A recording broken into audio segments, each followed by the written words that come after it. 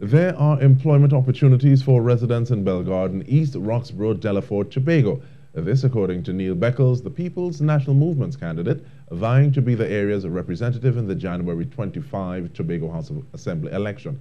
Mr. Beckles was on TTT's Now Morning Show, explaining that those opportunities will soon be multiplied. Very soon, they will be coming on stream, the two boats that will link the island ferry, the opening of the airport, so more people will be coming to Tobago. And as I said, opportunities will be available.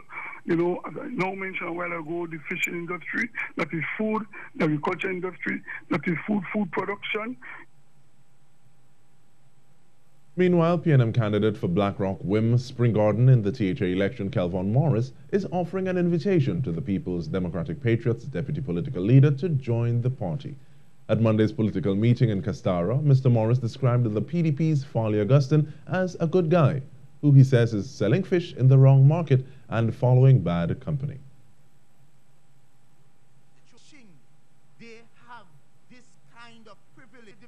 In fact, I would invite him to come over to the PNM, spend some time in the PNM like I have done, like Melissa would have done, ensure he gets the right kind of mentorship from persons such as Wendell Berkeley, Stanford Calendar, and then we may consider giving him some kind, well, right now Rory take over Speyside, so he'll have to wait to turn.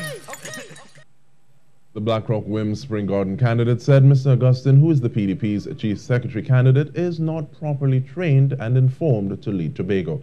He added that the party has no real plan for Tobago or the island's youth.